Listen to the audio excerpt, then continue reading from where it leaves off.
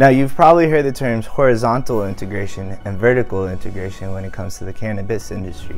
What's the difference between the two? Well, a horizontal system is a system where dispensaries actually go to different companies to get their products. So they go to cannabis growers to get their cannabis. They go to edibles manufacturers to get their edibles.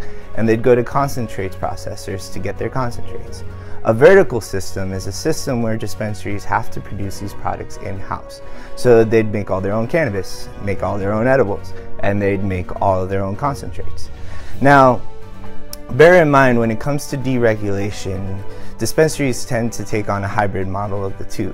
So they'd make some of their own cannabis, but they'd go to some outside sources for others.